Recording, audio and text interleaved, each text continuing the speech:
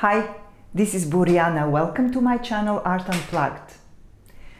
In this video, I want to talk to you about women artists and their role in history, starting from the Renaissance. If somebody asks you who are the 10 greatest artists of all time, chances are that Leonardo, Michelangelo and Raphael will be the top of your list. And certainly all 10 names will be of men. And if you're asked who are the top 10 female artists of all time, almost certainly all names will be of artists from the 20th and 21st century. Why is that? Is it that women throughout history didn't make art worth mentioning? Or is it that women artists are not worth mentioning? And anyway, how is the historical worth of an artist determined? Let's see.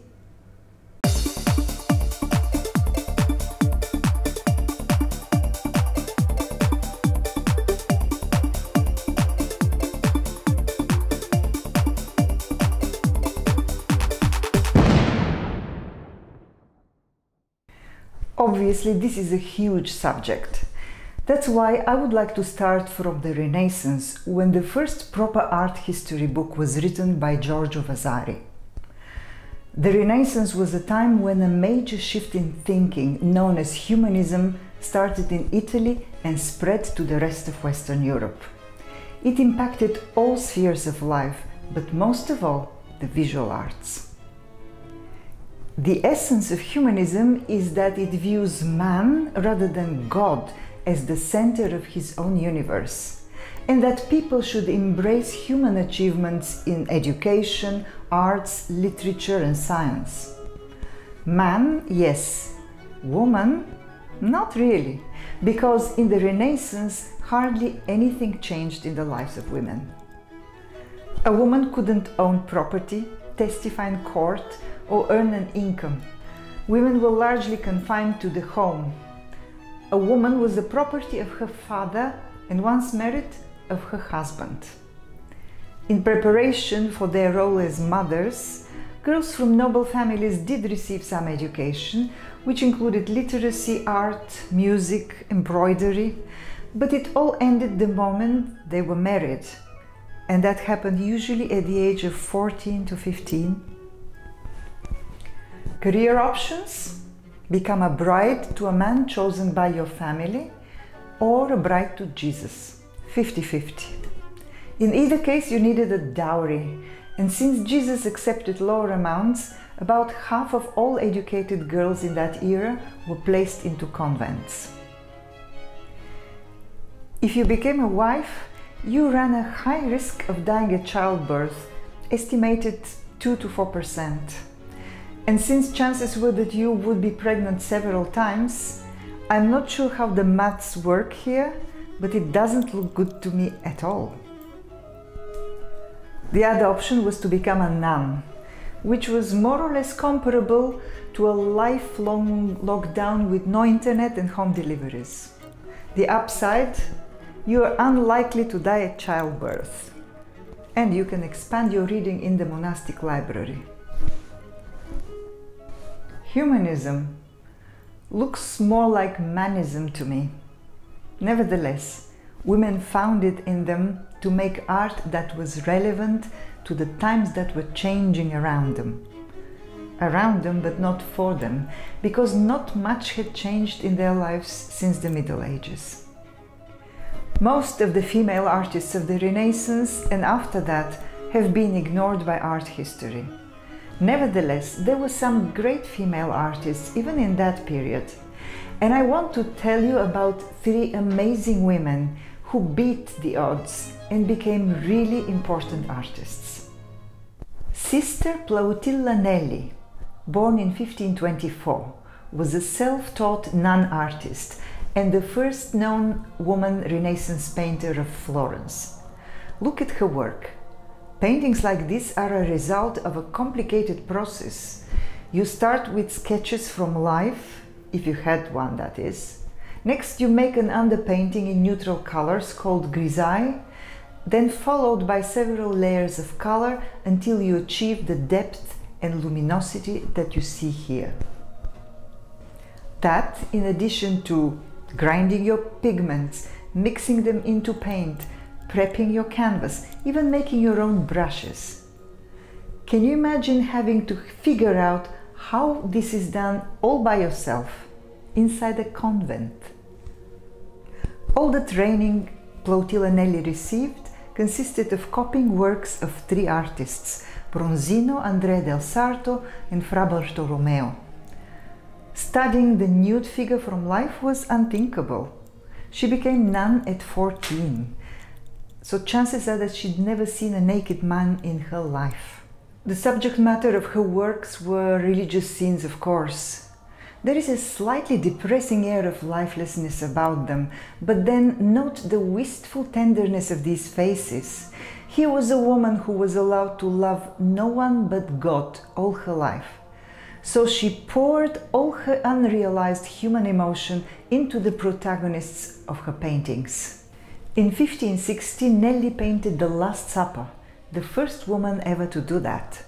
The painting is a staggering 7 by 2 meters, a daring endeavor for a non-artist of that period. She signed her work "Pray for the Paintress" after her name, confirming her role and her gender. The next artist I chose to tell you about is Lavinia Fontana. She was born 27 years after Plautilla in Bologna. Lavinia Fontana became the first female career artist in Western Europe, earning an independent income from her commissions. Fontana was married without a dowry on the assumption that she would earn her upkeep through painting. But she did more than that.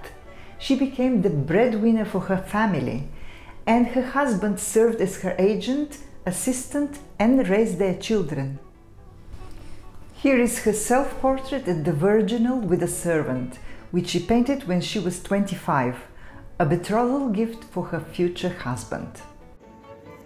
She looks him right in the eye as if to say, "Look at me, I'm a classy woman who dresses in style and has a servant. And I am educated too, I can play an instrument. And I'm a professional painter." Lavinia Fontana trained at her father's studio. Her family, though not noble, moved among well-educated circles, which valued the education of women. Bologna's university also accepted women, and Fontana earned the degree of dottoressa, something extremely rare for a woman. Lavinia was an excellent painter and just as good a promoter of herself. She cultivated close friendships with the Bolognese noble women, and by the 1580s they were competing for her services, paying her handsome commissions. Through one of her important sitters, Lavinia got herself an introduction to the Vatican and moved to Rome with her family at the invitation of the Pope.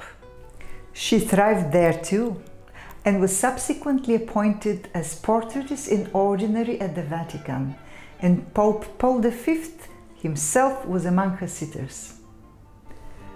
Lavinia Fontana is also believed by some to be the first woman to paint the nude, though some researchers dispute that. Here are some of the nudes that she painted quite masterfully. Lavinia Fontana received numerous honors. She was elected into the Academy of San Luca in Rome, a rare honor for a woman. Her career spanned for 30 years. And in the process of all that, she gave birth to 11 children. 11. No epidurals, no running water and electricity. It's 30% of her active time spent pregnant. I cannot begin to imagine. And now we come to Artemisia Gentileschi, one of the most accomplished Baroque artists working in the dramatic style of Caravaggio. She's the only one you can find in the history books, but there is something more to her art than what is written there. Her father was an artist, so she could learn the complex skills needed to paint in the Baroque style from her father, although otherwise it is said that she was hardly literate.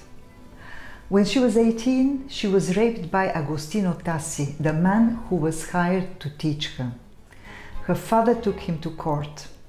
The resulting trial lasted several months and shocked Rome. Artemisia had to testify and was tortured to ensure that she was telling the truth. Nobody tortured her rapist, and in the end he was acquitted because he was on the Pope's good books. That's the 1600s for you, and the 1700s, and the 1800s, and the 1900s, and, well, without the torture, the 2000s. But we're going to change that.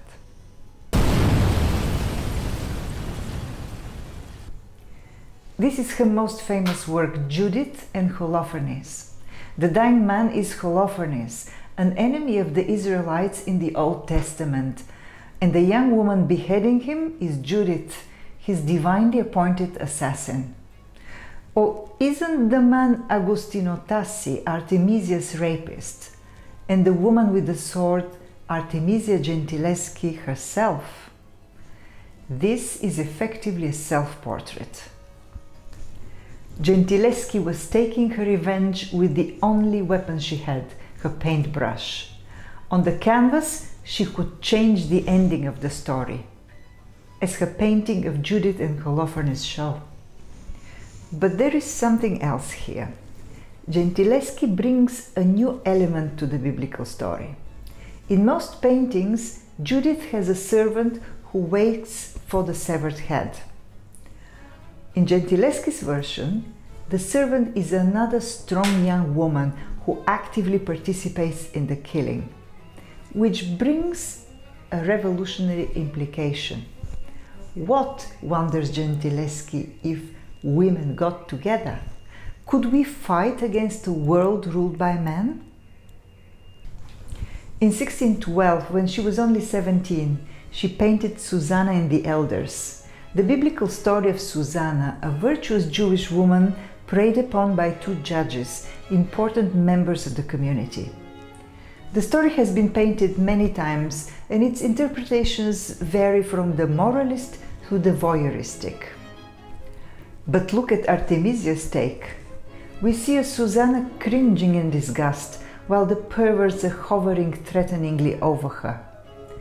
This is again Artemisia painting her own life. As it turned out, her rapist had an accomplice, and both had been hanging around, harassing her, watching her, just like the old man troubling Susanna.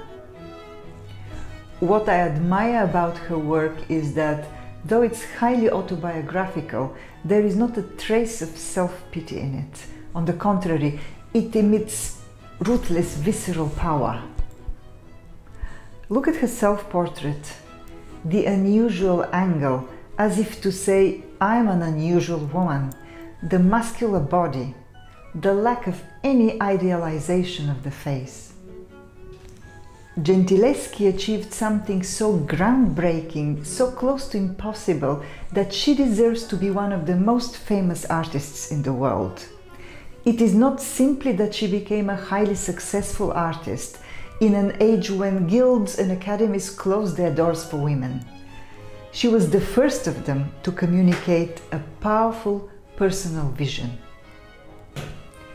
Gentileschi was the first artist of the pre-modern era to take a stand against oppression of women.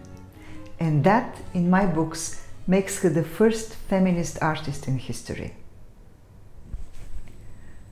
I don't know about you, but of all women artists that I read about during my research for this video, the only one that I knew beforehand was Artemisia Gentileschi. Which brings us to the question that we started with. Why are women artists ignored by art history, even those who achieved fame and recognition in their own time? And how is the historical worth of an artist determined? I think women have been left out of art history because until now the definition of historical significance has been formulated from a singular male perspective. Fortunately, things are changing nowadays. It is enough to Google the subject to see that. I hope you found this video interesting. Please like it, share and subscribe if you haven't done that already. Also, if you want to see the work of this woman painter, please follow me on Instagram or Pinterest, on Facebook. Links below. Thank you for watching and I hope to see you very soon. Bye.